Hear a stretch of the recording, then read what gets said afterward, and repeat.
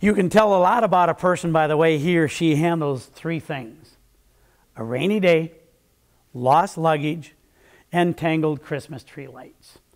You know, for about 25 years, I've been working on developing more patience, and I got that idea via email from one of my former ball players, and I thought this came at a perfect time because it was just time to put the Christmas ornaments away.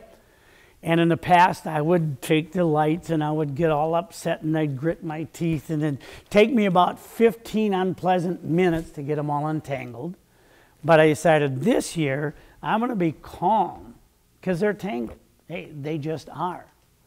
So I took my time, I relaxed, and it took me 15 minutes to get the Christmas tree lights untangled. Took me the same time both ways. But in one instance, I was uptight. In the other instance, I was much, much more calm and relaxed. Life is nothing more than a series of tangled Christmas tree lights. You know, I learn more from my seminar participants than I ever teach, and I'd like to share an idea with you from a participant about dealing with people when they're upset. He said, I kill them with kindness. And I said, what do you mean?